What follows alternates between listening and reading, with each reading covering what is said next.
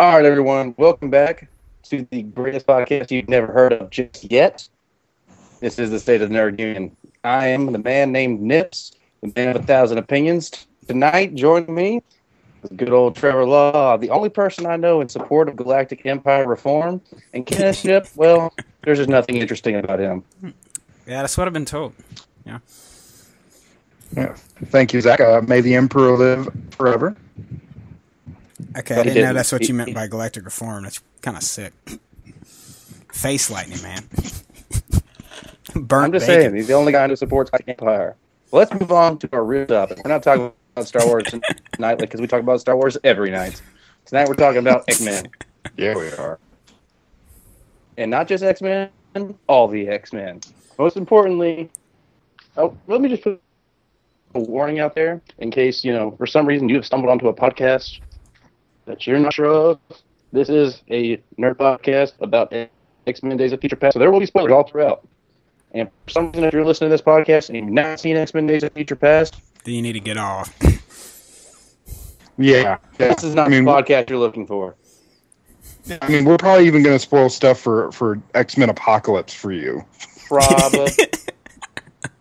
Yeah. So you should not be here if you don't like spoilers. Then again, that's a big if somehow you stumbled upon our podcast that Kenny has actually finally put on the internet. So. Ouch. Wow. Hey, we're solid Something now. a lot towards Kenny now, Zach. Yeah. Well, Kyle's not here. We could just blame everything on Kyle, and then we'll have a running X-Men gag 3? for the next video. Yeah! X-Men 3, totally Kyle's fault. He casted Brett Ratner is. and everything. Yeah. All right, moving on. It was Kyle's fault. We'll get back to X-Men 3. We'll talk about how Kyle ruined the entire X-Men franchise. And by the grace And of God... Wolverine Origins. And Wolverine Origins. And by the grace of God, Bryan Singer brought it back. But first off, let's talk about the movie just came out, X-Men Days of Future Past. I've already seen it twice.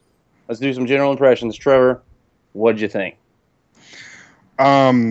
I really liked it. I was going into this movie very skeptical. The X-Men franchise had burned me very thoroughly. I am not a huge Bryan Singer fan, but I was completely blown away and proven wrong. Phenomenal movie, phenomenal casting, phenomenal use of the original storyline. A very good mix of action, fantastic pacing. Literally, the only two problems I have with the movie, and these are minor. I cannot stress enough, these are minor.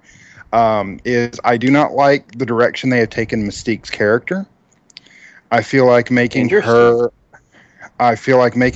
a more morally ambiguous character betrays sort of the soul of her, which is she is typically a villain who occasionally works for the X-Men or works with the X-Men.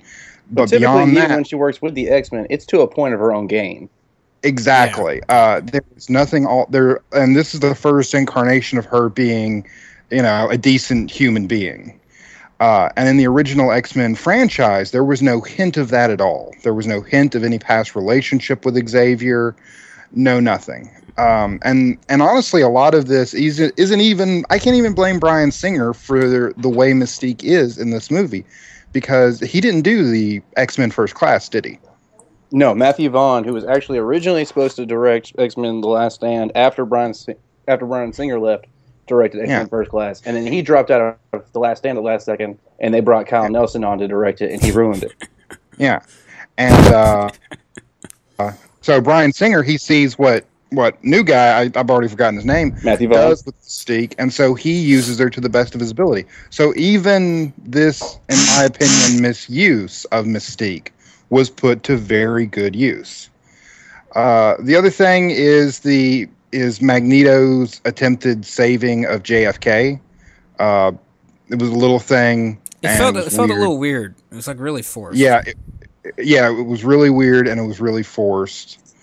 And I could go into other like little time travel-y problems I have with it, but they're even minor than the ones I've already brought up. But then to quote Looper, at that point, we're going to be sitting here drawing diagrams, and we'll be discussing time travel all day. Yes. So, and I'm not doing that. All right. But Trevor, I Well, want to. talking about Mystique, I actually found it. I mean, I'm a huge X-Men fan. I've read most of the entire history of the comics, like from 1975 on, ever since Claremont started writing them. Honestly, I was really intrigued by the improvement of Mystique as a character, because honestly, just a full-on I'm evil character is just boring, one-dimensional, and cliche. I don't know. To me, it's more interesting of her actually having more of a soul and having a good nature, and watching her go back and forth between the two and struggling with some moral ambiguity. It's just more interesting to me as a character. She's more interesting in that movie than I've ever actually seen Mystique before. And then the bullet thing, I don't know. It's just kind of tossing there like, hey, we never answered how that bullet bounced around inside JFK. Magneto? Let's throw it in there. Okay. I mean, truly, it's just a plot device just to set up Quicksilver saving him. Yep. And I'm okay with it. It's kind of just thrown in there. I mean, I didn't think, though, it was needed. I don't think his arrest was necessary. Like, that excuse was necessary, though, because what did Magneto do in the last movie? Oh, right. He attempted to destroy the Soviet and American fleets off the coast of Cuba, and then he broke into a prison and started busting out mutants. Well, I mean, they had to arrest him for something, right? Well, I mean, I think attempted destruction and an act of war against two superpowers is enough to arrest somebody. Well, yeah. But, that's just me. The thing is, yeah.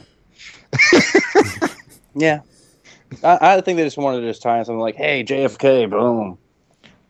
That being said, their use of actual historical events, particularly the Paris Peace Conference, and sort of the rise and hinting of the military-industrial complex in the 60s and 70s by way of Boulevard Trask, were excellent. Just absolutely excellent uses of it. I did love that moment when he walked into the peace room, or the peace conference before it started, and he walked in, he's like, hey, congrats on winning this war. Let's talk money. Yeah, exactly. Because that's what people in the military-industrial complex did. There's a reason we are now allied with Vietnam now. Because we lost and wanted to sell McDonald's there? Yes. And sort of Boulevard Trask sort of represents that ruthless, capitalistic spirit that sort of permeates a lot of American culture and society. Like he would have been a villain if X-Men was made in the 80s. Like, he is just that. He is a Wolf of Wall Street type individual. And I liked it. It was awesome. Okay. All right. Kenny, hit me with your best shot. What'd you think of the movie? Thoroughly enjoyed it. I felt like I was a little kid again. And I mean that in the sense of, because we were talking about before, we felt like some of the movies were going downhill. And we're like, what are you guys producing? Like, this is borderless. Some of it was getting borderline crap. Are we talking about just X-Men movies or comic book movies in general? Just comic book movies in general. Where you're getting one good one to every, like, 2 or 3 bad ones. And then Captain America came out, and I thought, oh, thank goodness. Oh, thank God. And then Days of Future Past came out, and that's why I get the little kid expression, because it really felt like that. We're watching a really good Saturday morning cartoon that your free parter came all together in one Saturday.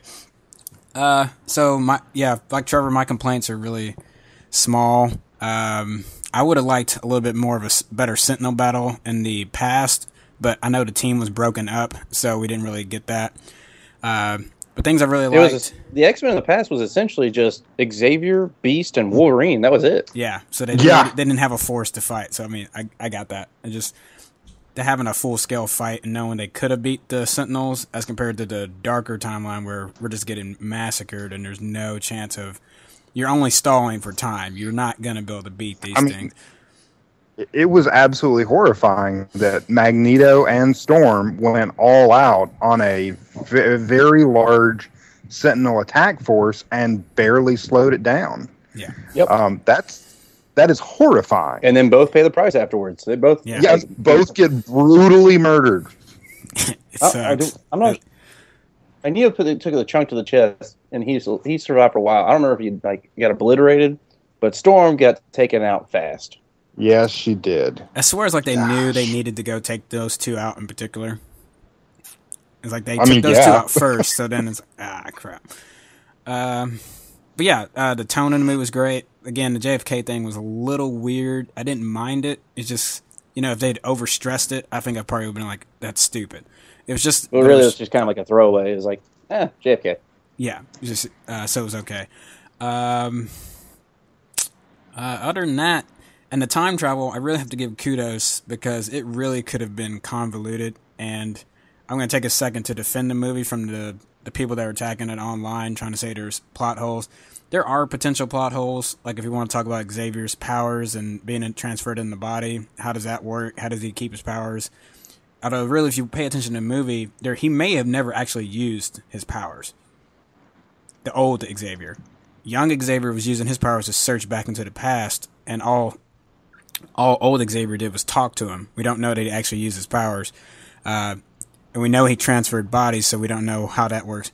Some people were saying that the time travels possibly couldn't have worked. I'm not going to go into a rant on that here. If you want to talk to me later, we can do that. But it's solid.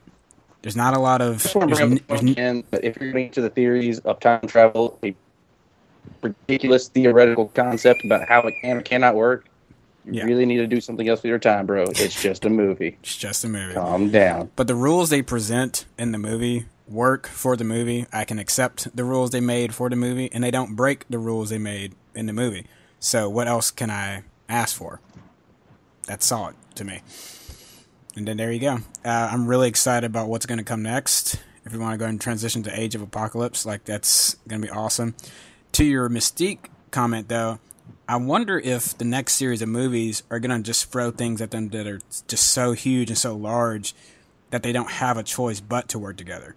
Like, they're going to ring off a couple movies, like one or two, where they just, like, Mystique would have no choice but to join with them, or else it's going to be like another extinction level event for mutants. There is that question of escalation. Because this last movie was ginormous. We know what the next movie is going to be. It's going to be ginormous. At what point do you follow up Apocalypse? Like, what do you follow that with? I think there's only one thing you do follow up Apocalypse with, and that is the resolution of the Xavier Magneto debate. That's the only. I think that's the only thing you can end it with. That's the way you would have to end sort of that particular incarnation of the franchise on, because we need to see. The only other thing I could see them doing is some kind of Genosha storyline. But they've already dealt with the Sentinels, so how do you? I'm not. So I think the only real place to go after Apocalypse is the end, one way or another, with Magneto become. Do we already have a last stand? Yes, but this will be it'll be better as long as Singer's doing it. It will not be as bad as Last Stand. Assuming he doesn't go to jail. Yeah. Yes, that's true. That's a very real possibility, and that is actually something we should bring up. I'm glad you. We'll get back to that. Let's stay on Days of Future Past. Okay. When we get back to the future of the franchise, we'll come back to the allegations and what we're afraid of and all that. All of that. Kenny, any other major thoughts on DOFP, how awesome it was, and all the internet haters? Not much. It's solid. If anyone is absolutely rejecting this movie just straight out on principle because of X-Men, they're silly. You need to give it a chance. Rotten Tomatoes probably has it right at where it should be at. Whatever. It's 93% right now, I think. Yeah. Yep. All right. Well, me, little kid in a candy store. I grew up on X-Men cartoons. That was my Saturday mornings. Me, my dad, my brother, my sister, sitting there watching X-Men, the animated series that started in 93, 92, 94, somewhere in that range. Yeah. This was me and my dad and my sister went to go see it the other day. And I had to pee twice, not from an over volume inside my bladder, but from sheer excitement. That's how excited I was during this movie. I did a cartwheel outside the theater. It was just deliciously good. I mean, from start to finish, one thing I love is that they rebooted the franchise to where we can just tell new stories all over again. Why? Because I absolutely love the characters of Cyclops and Jean Grey, and I'd love to see them again, and not in the same stories. I'd like to see new ones. And they just did this straight up Star Trek 11 reboot. All those stories happened in the alternate timeline, and now we got a new timeline to play with. And then, I mean, from start to finish, action scenes, epic. The scale was ginormous, like biggest scale of any movie. All right. And we were talking earlier about the scale of this movie. Honestly, this is the biggest epic of X-Men so far that's happened on screen. Now, Phoenix Saga should have been up on this scale, but we'll talk more later about X3 and how it didn't happen. This one, the stakes were just so much higher. You generally felt a sincere amount of terror coming from this darkest timeline. Everything was on the line. If like as long as they stopped, Mystique, stopped Magneto's attack on the White House, all of it, just the sheer epicness that was going on at the end of the movie. Very all enthralling and encompassing. Just wrapped me up like I could not take my eyes off the screen. Yes. It It felt like watching a beautiful nightmare. yes. Just something that was just so horrendously bad. The final 30 minutes of that movie in DC are just astronomically good. Yeah. Just astronomically good. And the two major characters that I love the most throughout this movie and what they did with them was first off Wolverine. Because, I mean, typically so far in this franchise, they've made it all about Wolverine. I mean, and that's been some good, some bad. He is the most popular X-Men. He's the most, unfan-friendly X-Men. Everybody knows who Wolverine is. Everyone knows about the claws, the snick, stabby. Everyone knows who Wolverine is. However, you truly get a sense, if you compare this one to X-Men 1, about the growth and change of the character over the years whenever he goes back and he becomes the Professor. And I say that, as in he becomes that mentor role to lead the Professor on in becoming the man that he's going to be. Yeah. That you truly see a sense of growth in this character who never ages, but has changed. And it's just, to me, you compare it to X-Men 1 and the person that he was then, that's what a story should do. You should see a true, honest growth of the character and the amount of change that Wolverine has gone through over these years, especially through all the wars, mutant wars more than anything, more than he's changed for any of the actual wars that have existed in true human history. That, to me, is just fascinating to watch him be that guy to lead the X-Men and get them back together. The other character who I was just completely enthralled with was Magneto, in that if you look in the old series, yeah, he's a bad guy, number one. He's like, I want to make everyone mutants. It might kill him, it might not. Then X-Men 2, he's like, I'm going to kill every human on Earth. Even still, with Ian McKellen's performance, you're still kind of like, he's so charismatic and enigmatic that I'm still just kind of with that guy. I'm like, they were trying to kill everybody. So, I mean, even though I'm a human, just go ahead and kill them all. It's okay. And then we won't talk about X3. And then First Class, he's really just kind of on that line. Like, Michael Fassbender just does such a great job with that character. I'm still rooting for him at the end. I'm like, go ahead and blow those ships up. Dude, do it. Go for it, man. They've been screwing you guys over the whole time. Finally, in this movie, 100%, I'm against Magneto. I'm like, maybe this isn't such a good idea, launching the Sentinels at the White House. And it wasn't just that. His immediate knee-jerk reaction at the Paris Peace Conference was, Mystique causes the end of the world. I see.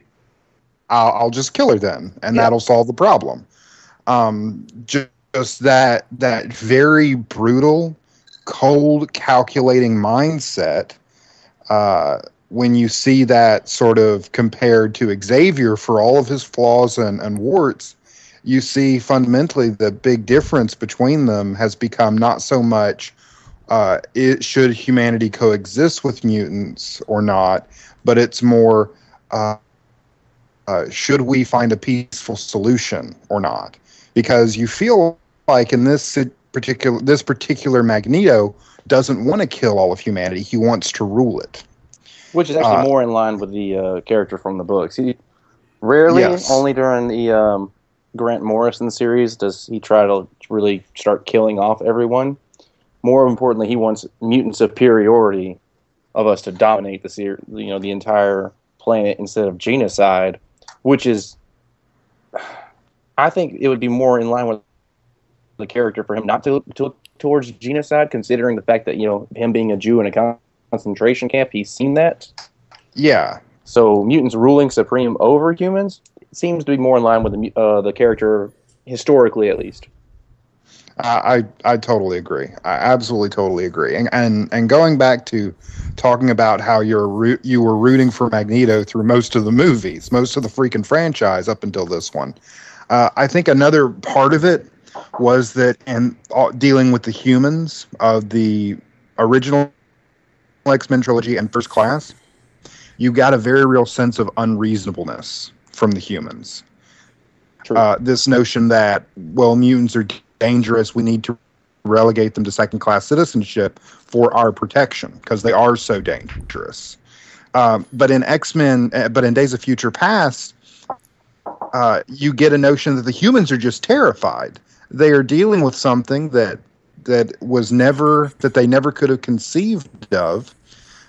Even when Bolivar Trask is talking to Richard Nixon, the very definition of ruthless pragmatism, you get the sense that Nixon is not his knee-jerk reaction isn't, well, let's kill or oppress these people. It's they don't they're such a small portion of the population, and I'm dealing with the Soviet Union and Vietnam. Why should I divert valuable resources to something that isn't a threat? And even Nixon's reaction is, it's not, we've got to take these people out. It's, we've got to show the American people that we're still strong, we're still undivided, we're still America. We can take care of our own, even though we just lost a giant war. Yeah, we'll build these Sentinels, and everything's going to be okay. It's not, we're going to build these Sentinels and kill all the mutants. Yes, he wanted the Sentinels not as an attack program, but as a defense against people like Magneto. Which, frankly, if Magneto was running around and I was in the U.S. government, or I was just a normal human who was a U.S. citizen, I would want something like the Sentinel program. Make me sleep better at night. Yeah, and so I really very much appreciated that level of nuance that was just so glaringly absent from the other X-Men movies. Days of Future Past was awesome. Gosh, yes, it was. I might go see it tomorrow. No, the next day. See it for a third time. That's how you know good it is. I'll go for a third time. It's both times. Oh, man. Okay. So, Kenny, do you have anything to add? Me and Zach have sort of been drowning out. You just dominated it. Yeah, you pushed me out to like a second-class citizen. Yeah. Now I'm ready for the next thing. Well, we gotta make a Kyle out of someone here. Okay. I thought we were making a Kyle out of Kai. Oh, that's true. Kenny. Do we want to take a quick break and come back, or do we want to just move on to Age of Apocalypse? Well, I'd rather discuss the original trilogy first, and we'll come back to Apocalypse. All right. So he wants to do past and future. All right. X-Men 1, 2, and 3, and then we can discuss how, they all didn't happen. Yes.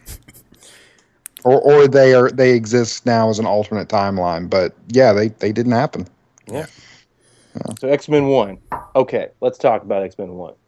Okay. Movie came out in, I think, 2001. It was the first major budget superhero movie since Blade came out, a year before that or a year or two. But honestly, no one really knew Blade was a comic book character. It was just, it's Wesley Snipes killing vampires. Everyone's down. It's cool. Yeah. X-Men though was probably the first major Marvel character in a big budget movie, and it was the first comic book movie in a major production outside of Blade since the 1997 travesty of Batman and Robin. Yeah. Clearly, they took some notes from how that movie went down and went in the opposite direction. And they went for a very gritty, realistic feel. Yep. With a lot of S&M, black leather. Which is what it is. I mean, you can never get too much of that, honestly. Apparently not. I mean, there's a lot of black leather in that movie, but that's part of the movie itself, is that they're going for what's real. Well, how would people really behave? If mutants were out there, how terrified would they be? Clearly the opposite direction of '97 Batman and Robin, which was a surrealism toy commercial. And then, instead of having people running around, Joel Schumacher having a. I'm not sure what that sound was. Yeah, I don't know what that was, but I didn't like it. What if you cow? You're not supposed to like it. No one's supposed to like that face and that noise. Yeah, because I forgot we're not on video. Yeah, way to go there, recorder. Anyway, we get back to X-Men. X-Men 1. X-Men 1, go ahead. It was good when it came out. Everyone was like, hey, look, there's potential. There's, superhero movies. And I went back and watched it last week, and it's okay, but it does not hold up at all. No, you're right. You're absolutely right. It feels very dated. The characters they're not two-dimensional, but I can't call them fleshed out either. No. I mean, Logan really is just the whole I'm angry Wolverine guy. No, that's just how that's where he's supposed to start out at, but he doesn't really move beyond it. Cyclops is just I'm the leader of the team, and I just don't have much to do other than stay away from my girl. And I got a big stick up my butt the whole time. Yeah. Way to really flesh out Cyclops there. Yeah, Jean Grey is just, I'm pretty, and I'm here, and I'm part of a love triangle, so I guess that's cool. And Halle Berry is like, we need a black person in this movie. Yes, that was somebody. Oh, we need to throw Storm in here, so let's get Halle Berry and give her a few roles, and she'll just be there. And Xavier's just rolling around in a wheelchair. I mean, let's be honest. When it came out, it filled us with a whole bunch of new hope. New X-Men movies, Marvel movies, they're going to be good. And it led to great things, but you go back and watch X-Men 1 now, and you can just see it plain as day. It's bare budget. Barely an action movie. I mean, there's like one or two action scenes, and they're really not even that great. Nope. Kenny? They kicked Magneto off of the mutant machine. They have a fight in the subway where Magneto's going to get Rogue, and Scott misses. That wasn't even a fight in the subway, though. On the train station, pretty much all it is what I'm saying. Like, they take Cyclops' visor off. He shoots a laser. Sabretooth chokes a bitch, and then Magneto just picks up Wolverine and tosses him, and that's it. Yeah. And now he does the cool gun thing, which is always cool to see. Yeah, that is cool. You could tell that's like half their budget one right there. Like even more than was spent on the end of the movie on their fake little Statue of Liberty set, which was rinky dink. That they're like, hey, let's lift these cars in the air and then drop them on each other. That's where half the budget went. Yeah, gosh. Well, you got to start somewhere. I do. I'm agreeing. It was good for when it came out, but you look at everything that it actually led to and inspired and opened the door for. You go back and watch it now; it's not as enjoyable. Okay. I'm trying to think of something that would be a good comparison for, but I can't. Nothing's coming to mind. No. So let's move on to X2 then. Let's go back to X2. Yeah. It nailed it. Since you're not talking much, you want to talk about X2? Yeah. Yeah, X2 nailed it. I remember when I was first seeing that when I was a kid, and just being really blown away. Because if you didn't get hooked by X1, you got hooked by X2. And I remember that one, and regardless of what you guys think of Spider-Man 2, those two movies for me, like, I was sold on comic book movies until some of the recent flubs. But for those two, when those two came out, I was all right. And it showed us that an ensemble cast really can be handled and managed and worked, and you can find a good balance of growing your characters with that movie. There were some that kind of got a little shortchanged. I have to go back. I haven't rewatched X2 recently. I'm trying to think. Cyclops kind of got pushed off to the side. He had two He's barely scenes. in the movie again. Yeah. Cyclops and Storm both got really pushed off to the side, and I feel like all through all of the X-Men movies, honestly. Storm's got a decent enough role in X2. I mean, she's, you know, kind of leading the school whenever Xavier gets, you know, kidnapped. Her and Jean are off finding Nightcrawler, and then she's kind of alongside, leading all of them. Once again, I mean, the movie is dominated by Wolverine, of course. Mm-hmm. But really, Cyclops has one or two scenes in the movie. I mean, he's in the beginning, he gets kidnapped, and then he's brainwashed, and then he cries. Yeah. Which brings me to my second big... I do like X-Men too, and I don't want to make it seem like I'm going to trash the movie. But this does bring me to my second biggest complaint of the entire X-Men saga. I now hate Wolverine. I cannot stand him. I want him dead. I want him gone. I don't want him in the franchise anymore. Really? This? Because he so thoroughly dominates it that I don't get a chance to enjoy any other character. It's almost like I'm reading the Wolverine comics and everybody is just a supporting character. The only two movies that I felt like that he was not the main character have been the X-Men rebooted movies. And so I really don't like him anymore. I used to like him, but I want to actually spend time on these other very interesting characters.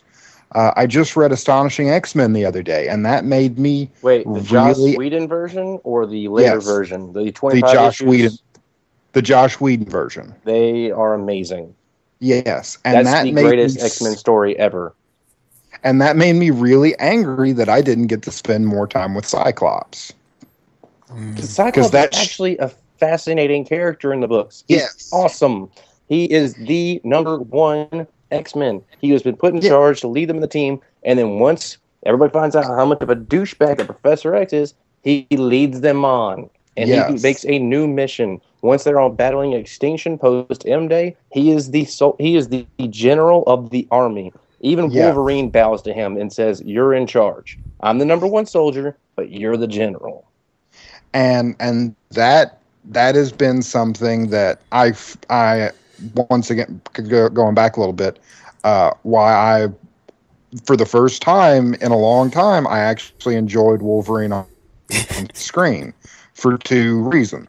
He was put in a situation to where he is woefully unqualified for, that he is in fact the worst possible person you could have in such a situation. Is everybody still there? Yeah, I'm here. Okay. And so you've got that, and then you've got him, what Zach said earlier, mentoring people, being forced to be a role model towards characters who we've never seen needed a role model. It was a brilliant reversal. Yeah. Yes. And so, but beyond that, I've grown to hate him.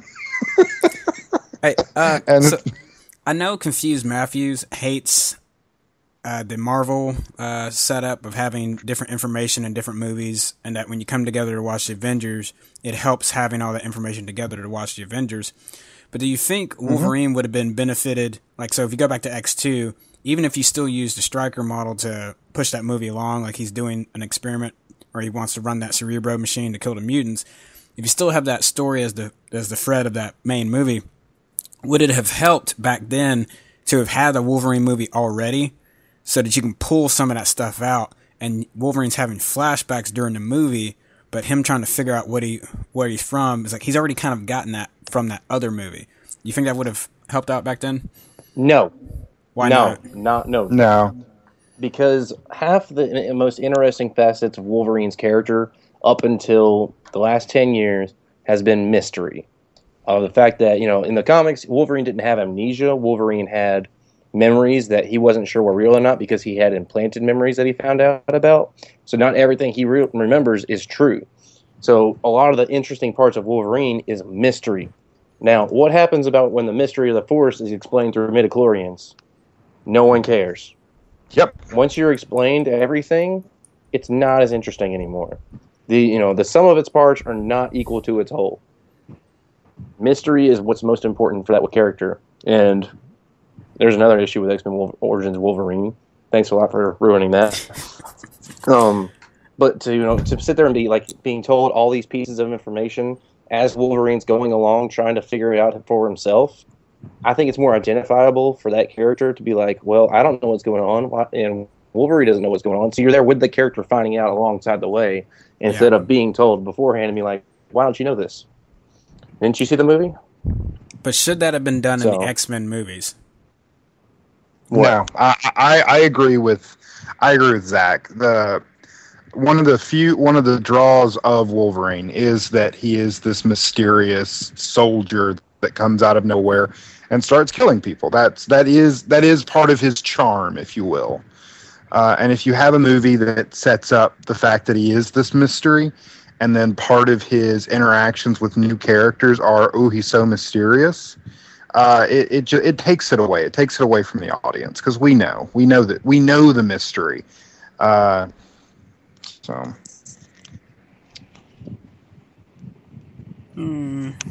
going back to X2, because I never get to express my opinion on it. Right. I still maintain right now that it is the best X-Men movie.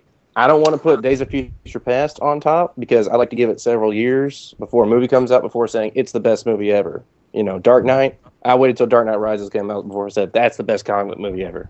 I want to give it some time because it's still new, it's still fresh. But X2, I'll still maintain right now is the best X-Men movie yet. Mainly, yeah, I'm okay with that.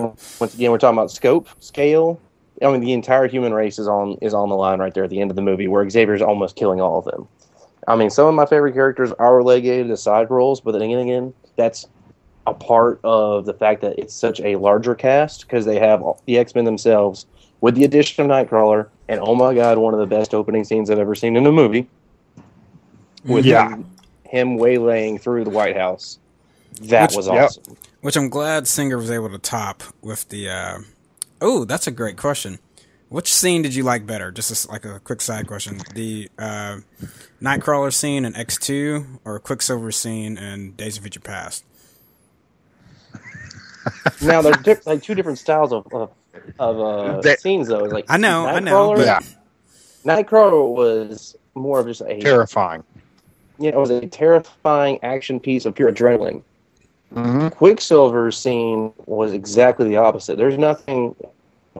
As fast-paced as he was moving, you didn't feel any risk to him whatsoever. Like, there was nothing that was going to stop Quicksilver. And it was more of just the enjoyment of watching him run to that music in the background and the laughter of what he does.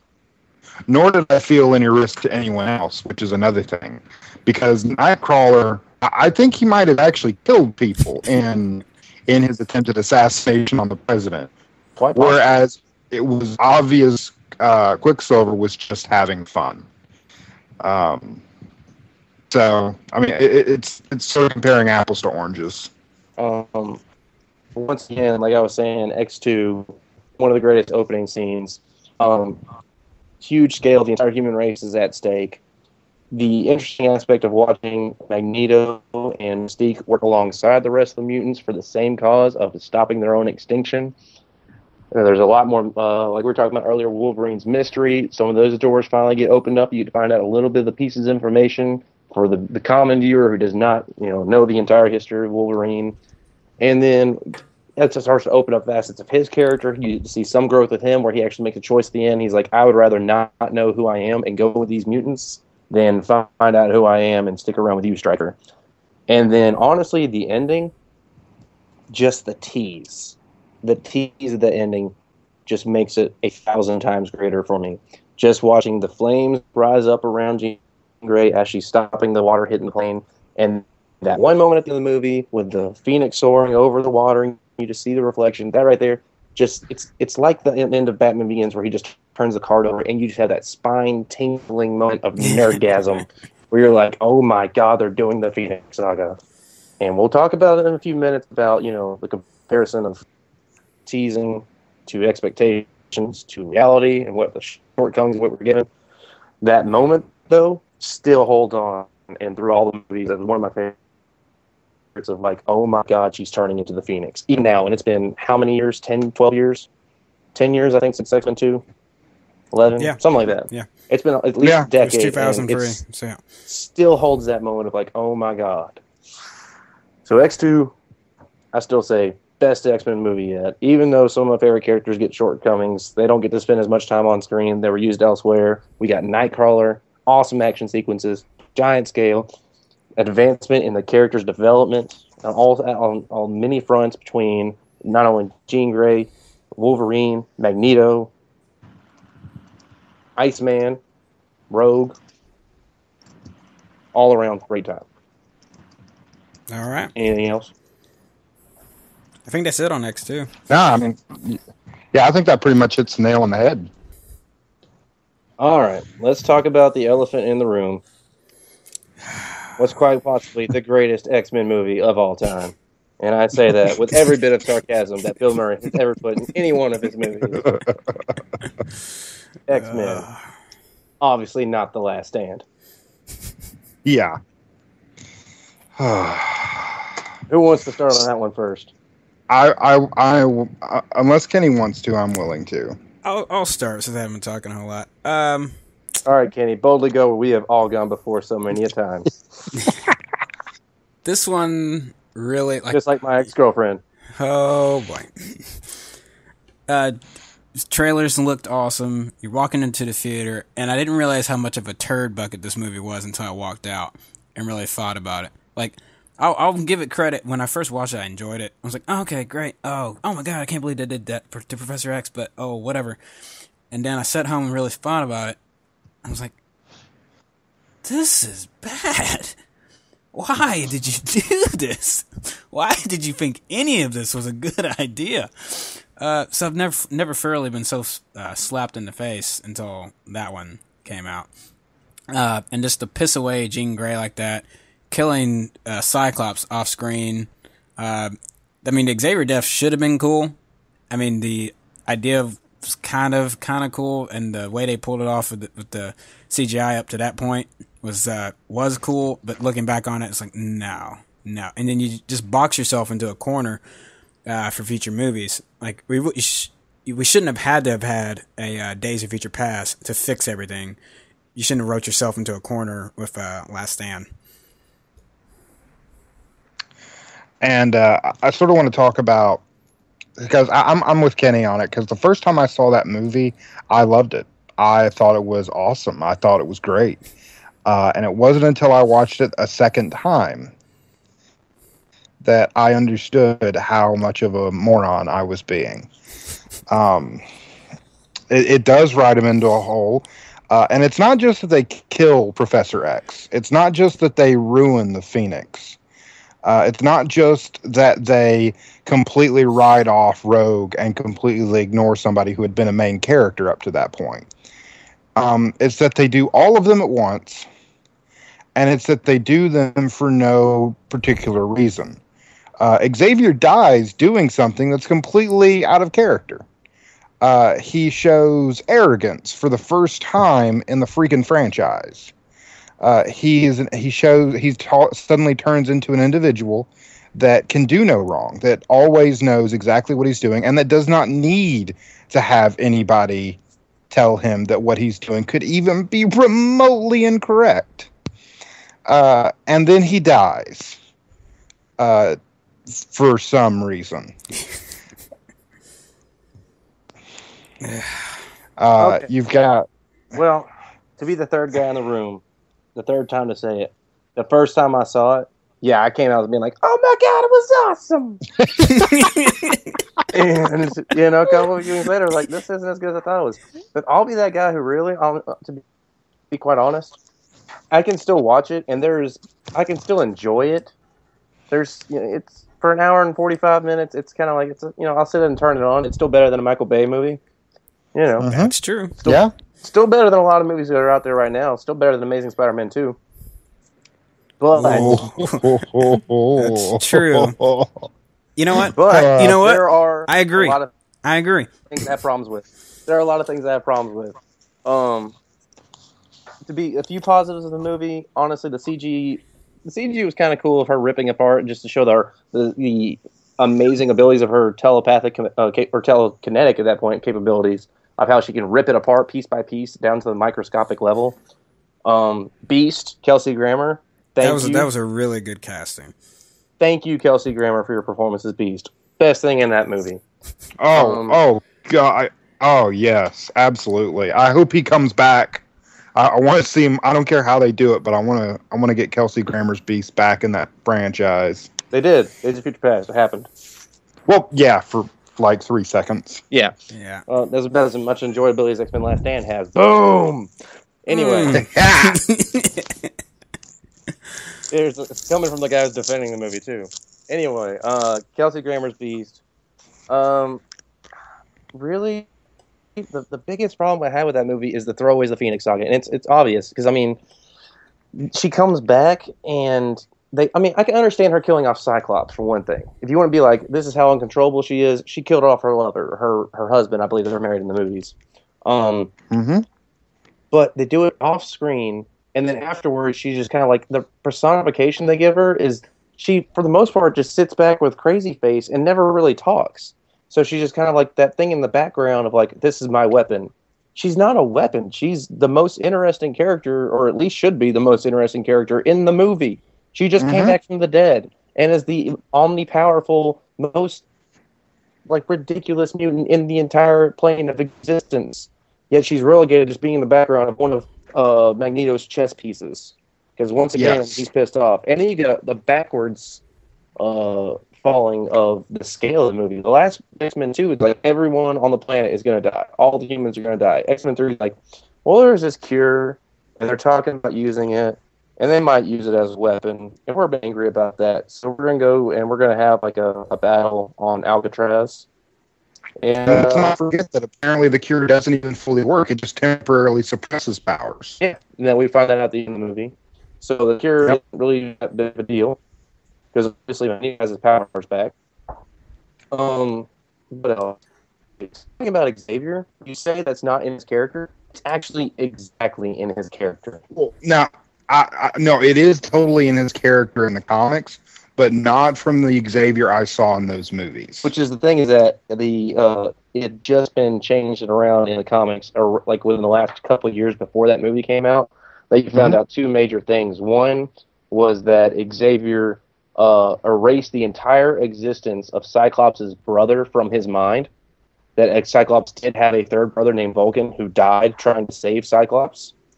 And eventually Vulcan comes back.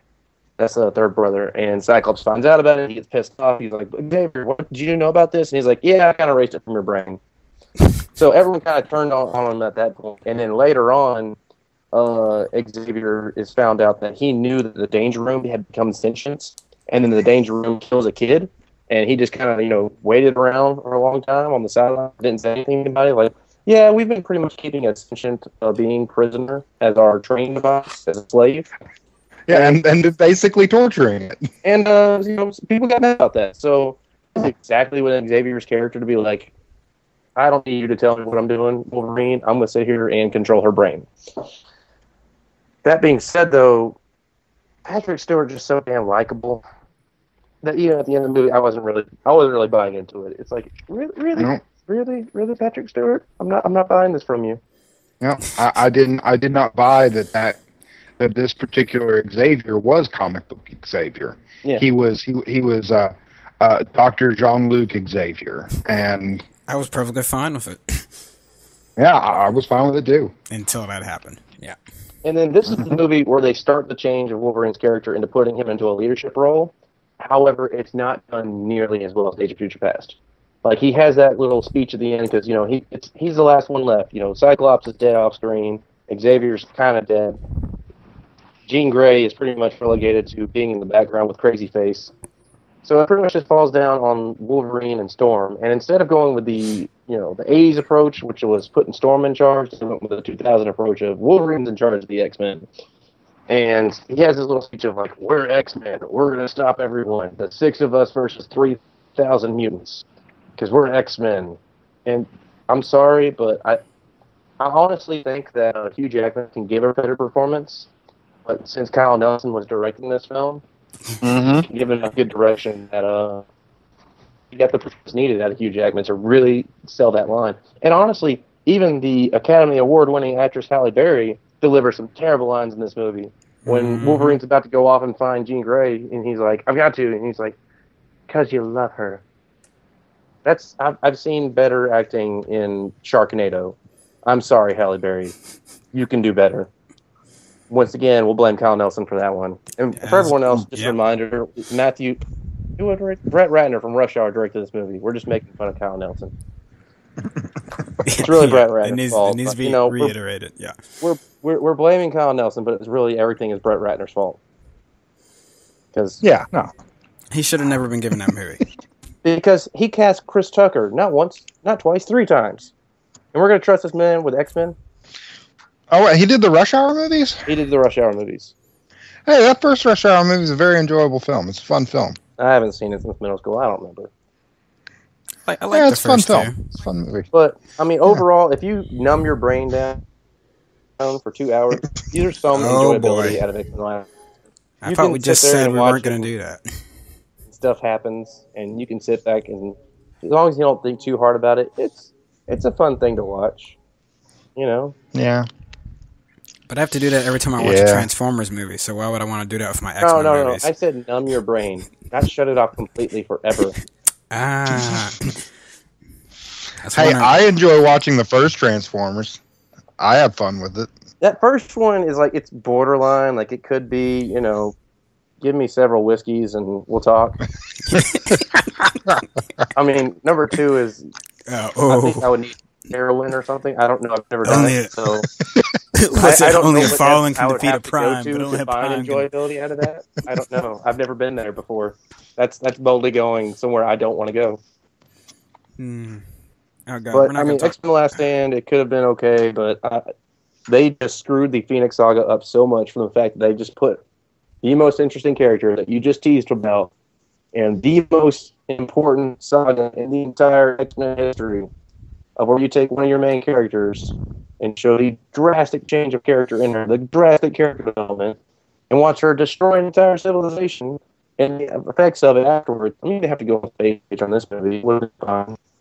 But and just relegate her to just sit in the background. You're crazy, but you're super powerful at the end. We're going to put all our 2D out there, and then Wolverine will kill you. And then afterwards, after Wolverine kills her, he just walks outside of the mansion, smile on his face, puts his hand on his hip, and said, "We did it. Go us." Yeah. There's really nothing more. I don't want to talk about this anymore. Way to go, X-Men, not the Last Stand. Like, I don't want to be depressed for the rest of everybody off like that because it was the Last Stand. Did they think they weren't going to make any more movies? Did they not realize that everyone else is making more comic movies? Okay, so I just had a realization. I feel like an idiot for not coming to this realization. What's that? But I know of another storyline that they could do after Age of Apocalypse. If they wanted to. They could legitimately do the Phoenix Saga. I would be down for that. Well, like they could do it right. Let's talk about, unless anybody wants to talk about The Last Stand, we'll move on to Apocalypse in the future. Mm-hmm. Any other comments on Last Stand? Oh, it's in the grave. All right, let's just leave it there. Has the dead horse been beaten enough? Mm-hmm. Yeah. Oh, yeah. Okay, dead horse beaten. Moving on. Everyone knows, if you stayed through the credits, the next movie is X-Men Apocalypse. Mm-hmm. I'm hoping you realize that that's who that was at the end of the movie, because I had to explain it to a few people. Apparently a lot of people didn't. So I heard someone say Mr. Sinister, and I wanted to throw my popcorn down 2 aisles. I'm like, what? Mr. Sinister is gray, but he's got black lips, not blue lips, and he was from 18th century England, not who knows what century Egypt. I know. Yeah, it's just... It was clearly Apocalypse. There's really no other... They did put 4 horsemen over his shoulder for that one exact reason. Yeah, I didn't even catch that the first time I watched it. When someone told me that, I had to go back and see it when the second viewing. I think I put it on Facebook. And Yeah. He's got 4 horsemen over his shoulder. So the next movie, X-Men Apocalypse. What did everybody want of this movie? Like, what are you hoping happens in Apocalypse? I want to see the X-Men get the ever-loving crap kicked out of them. Again, by Brett Ratner. And not just... Apocalypse is the kind of villain of when he shows up, every single faction that has been exposed up to that point realizes that it's time to work together. And one of the things I want to see happen in the next movie is for Wolverine and Stryker to work together. Ooh, I have a different opinion on that.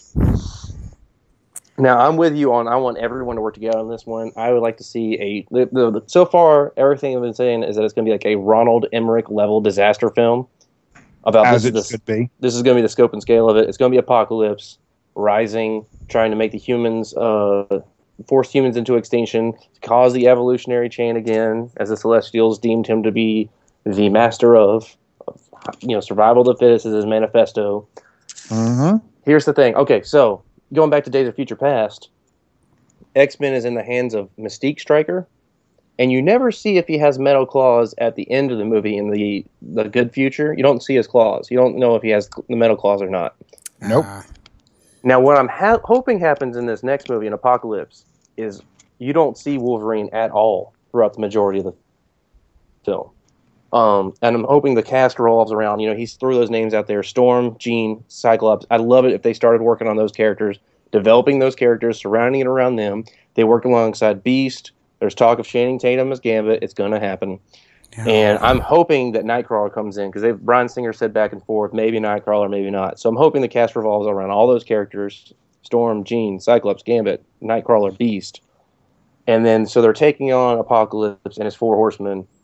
And then one of the four horsemen is Wolverine, and he has his metal claws. And that's where you get the metal claws was from Apocalypse, because in the comics, Magneto rips the metal off of him, and that's when you find out he has bone claws, and it's actually Apocalypse who gives it back to him. And since this future's changed already a little bit, and we don't know what's going on with Stryker and Mystique, I'm hoping it's Apocalypse who gives him the claws. And that way you can put Wolverine in the movie, but barely, so that way you have a chance for everyone else to be in the movie. That's actually a pretty good idea. That would be amazing. I cried a little bit from the sheer joy of that idea. And they built Wolverine up so much throughout all these franchises that to see suddenly a Wolverine as a bad guy, even even more terrifyingly as a minion of the big bad boss, would add such a level of terror for the audience. When you've got young Cyclops and young Storm who have to deal with a mind-controlled evil Wolverine. Yep.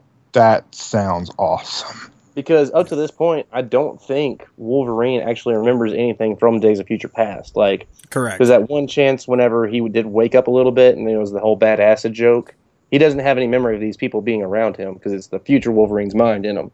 So whenever he wakes up and sees Mystique, I don't think he has any memory of being with these people.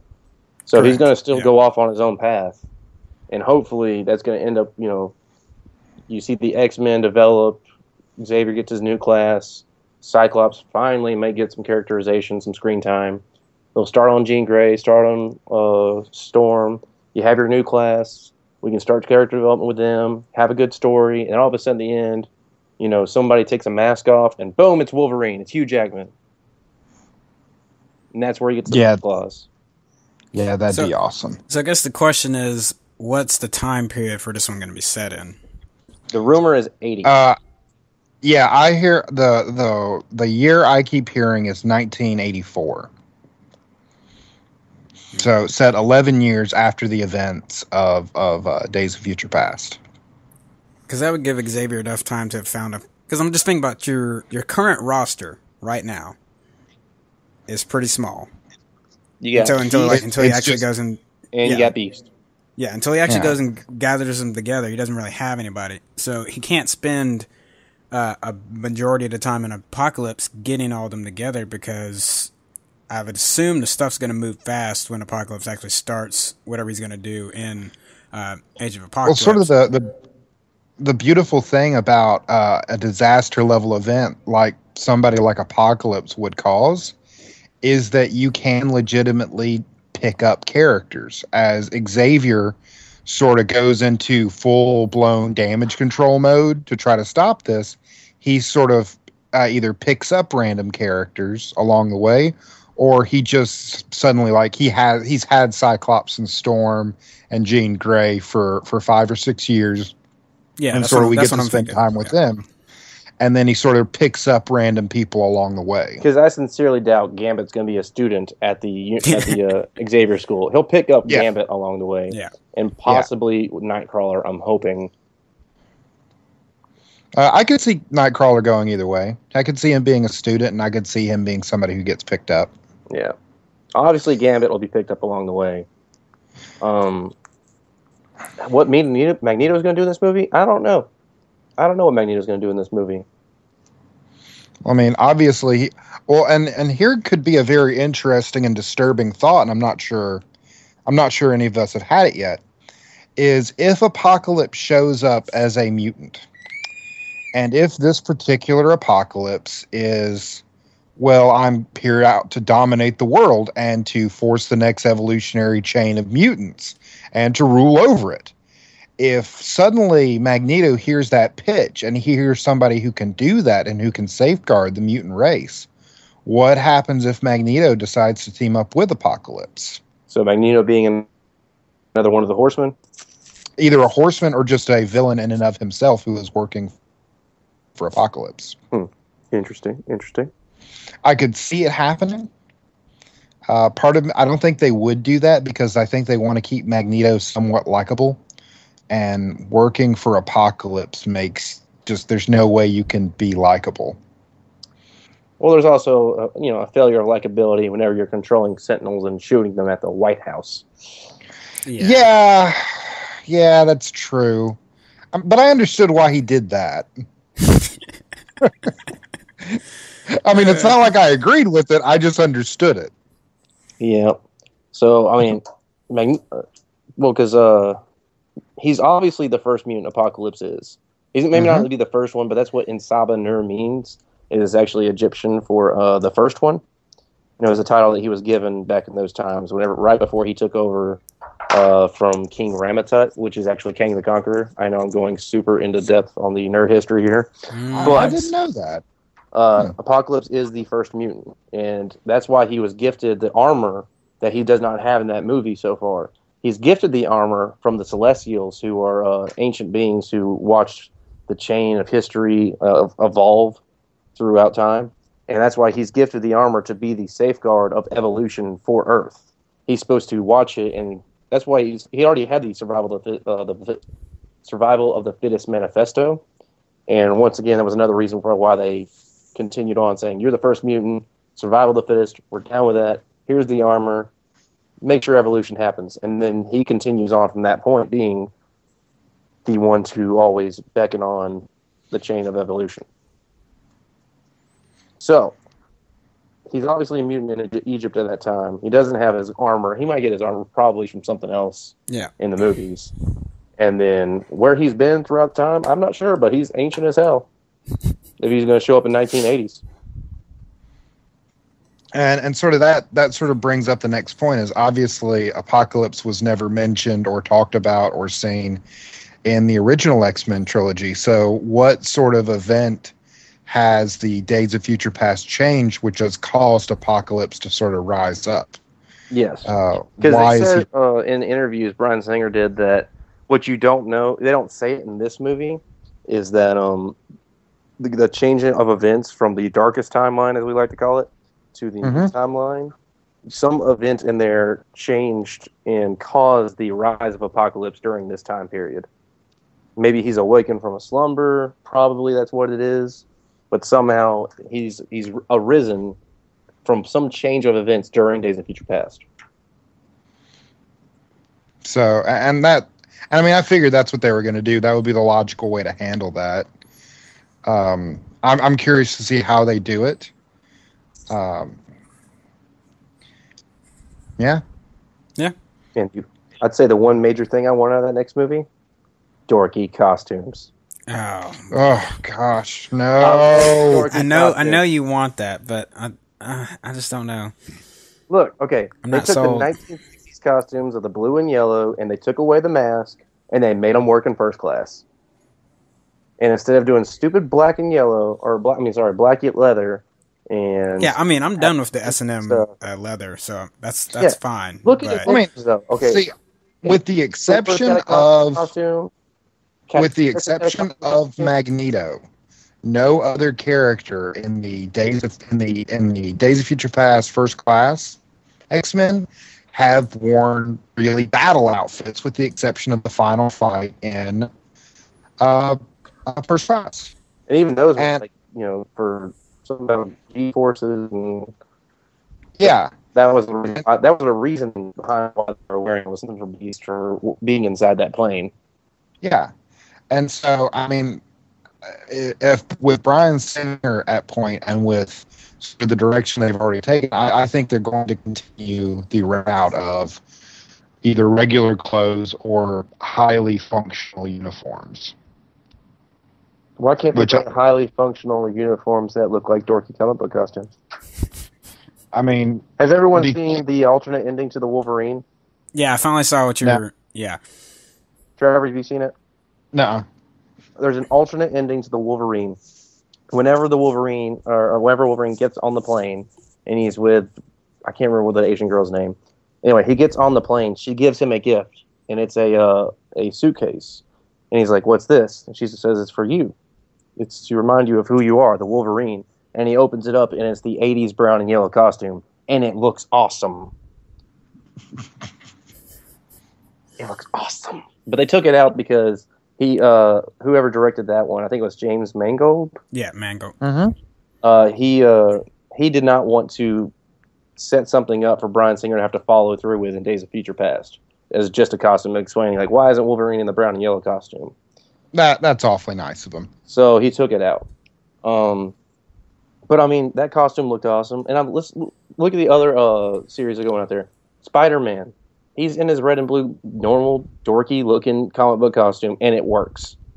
Well, but to be fair, in Spider-Man's defense, he's also a teenager. So teenagers are going to make a more flamboyant, less functional costume. Have you ever seen Elton John? Well, that's your ace in the hole. I'm just saying. There's got to be a better, when talking about Elton John, there's got to be a better way of referring to him than ace in the hole. Oh god. Anyway. Oh, okay, fine. My bad. That's not where I was going with that. Lady Gaga. Okay, fine. I'm not sure that's better. I mean, yeah, like how are you? You're comparing. You're digging a hole. Okay? You're reaching. You're reaching. You were talking like a man who just desperately wants to see flamboyant outfits. I do. I don't like. Okay, look, Spider-Man's got a pretty outfit, and I'm sorry, but both the Christopher Reeve and the Brandon Routh outfits for Superman were better than that one in Man of Steel. Even if the new Batman coming out, and the one picture we've seen so far looks so much more like the comic book interpretation of the costume than any of the previous films. The one Ben Affleck picture out, it looks exactly like it does from Dark Knight Returns. Everyone's going that direction. Avengers, Captain America has got a dorky looking comic book costume. So does Thor. So does Iron Man. Well, I mean, it pretty much looks exactly like it does. Yeah. Anyway, why not? Why can't we have the dorky costumes? Why can't we have the X Factor ones where they're wearing, giant X's across their bodies? It just depends on the style. Whatever style you've set up for your universe is the one you've got to follow. If you change it and it fits the feel of the universe, then fine. Are you going to sit there and tell me that the 80s weren't flamboyant enough? I mean, neon was everywhere. It's true. I mean, I'm not saying they could. Around in bright green neon, super short shorts. It's going to happen. Oh, gosh. I mean, that would probably get more ladies to go. Michael Fassbender's a good-looking man. All right, moving on, though. I'm just saying, the 80s were flamboyant as it was. Neon was everywhere. Get some costumes in this movie, please. I will disagree with you on this one still. Okay, fine. But agreeing with you earlier, after Apocalypse, I'd say yes, go all out, fix it, do the Phoenix Saga over again, and oh my God, deliver. I mean, because the Phoenix Saga is the only thing I could honestly see being able to top Apocalypse. Wait a second. Kenny has a thought, apparently. Can they even do a Phoenix Saga? Considering, when is Jean Grey going to be born? What do you mean? Well, Jean Grey, the events in which they encounter Jean Grey, when they do flashbacks in X3, were 20 years. When did X3 come out? 2005? 2006. 2006. So that means that. 2005. Okay. No, it's 2006. Shut up. Shut up, idiot. It's 2006, dude. I'm telling you right now. Because I was a freshman in college. I swear it doesn't matter. It doesn't matter. It does matter. We're nerds. We have to do mid-80s. So that means that Xavier and Magneto encounter Jean Grey in the mid-80s. So they can do Phoenix Saga. Okay. But that also means that Jean Grey probably wouldn't be in Age of Apocalypse because she would be a child. Yeah, but once again, we're talking about the very loose continuity of what is the X-Men franchise. Because at this point, when did Wolverine get his memories back? If we're going to bring up continuity of the X-Men films. Wait, which memories? Which time? All of them. Because check it. You talking about in Days of Future Past when he woke up? Or are you talking about when Xavier helped him? Or no, I'm just talking about in general. When did he get his memories back? Because in X-Men 2, he's like he walks away from Stryker being like, I don't need your memories. I don't need your explanations of who I am. And he doesn't get his memories back. X-Men 3, he just continues on being like, oh, I'm Logan. No need to remember that I'm James. What is his last name? Whatever, doesn't matter. Doesn't matter. Anyway, so Howlett. He doesn't have any memory of his past. James Howlett, thank you. He doesn't have any memory of what it was before he had the metal skeleton. And then all of a sudden, in the Wolverine, he can remember World War II. And he can remember helping this guy out during the bomb of Hiroshima or Nagasaki, one or the other. And then all of a sudden, he wakes up in Days of Future Past, back in the past, and he's like, no, I didn't sleep with her. Well, yeah, I did many a times back in the 70s, when he doesn't have his metal skeleton yet, so he hasn't lost his memories. He hadn't lost his memories yet. So at some point, they just decided, screw it, Wolverine's got his memories back. And then again, if you want to look back at X-Men First Class, when Xavier's just walking, going through Cerebro, looking at stuff, there's obviously clearly a kid who is Cyclops in the background. And so he'll be 20 years after that point. So, I mean, he'll be like 30-something during X-Men Apocalypse. But he probably won't be. He'll probably be like a teenager. Yeah. I was under the impression that it's going in this incarnation was going to be Cyclops' father. A Havoc? Mm-hmm. Quite possibly. It would make up for the time. I mean, yeah, it would make sense. Because I doubt they're going to do Corsair and the Space Pirates. Oh, man. I'm sorry. I love the Starjammers, but they're not doing the Starjammers. Then again, you could say the same thing about Guardians of the Galaxy. No one ever thought that was going to happen, but it did. Oof. Yeah, well, I doubt Fox is going to want to do anything in space with the X-Men, simply because they've ruined enough things in space, like Alien Resurrection. Biff. Leave it alone. And Firefly. Just saying. Well, when you list it like that, it's only two. Yeah, two big ones. Just saying. Anyway. All right. Any other thoughts? Did you have a trip point, Trevor? Did you have a plan? No, I didn't. That's why I said it anyway. I just wanted to move on. Okay, good.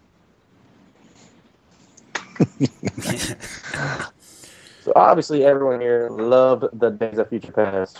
Absolutely. It was phenomenal. And if you didn't, obviously you don't like good movies, and you probably liked White Chicks. Oh, boy. Or, Transformers 2 or something. Something y'all remember that's terrible. Hey, so am I the only one who's really excited about Transformers: Age of Extinction? Yes. Oh my god. Yes, you are. Yeah. No, I'm not Well, gonna lie. The trailer, whenever I saw him riding the dinosaur, yeah, that looked cool, but I'm not gonna pay $10 to see that movie. I mean, I thought it looked cool, and it's got Mark Wahlberg in it. I mean, it'll be Because Mark Wahlberg awesome. can do no wrong. The Happening. Yeah, exactly. Was that his fault or Exactly. Shyamalan's? Hey, The Happening. I don't care. He was in it. Max Yeah, that's Payne. true. Fine. He signed on for Max Payne. Oof. I mean, that's a video game movie. Video game movies are always bad. Exactly. He should have known that. Touche. But so you gotta have a paycheck. You gotta have a paycheck. Yeah. Well. All right. You wanna wrap us up here, Zach? I guess so.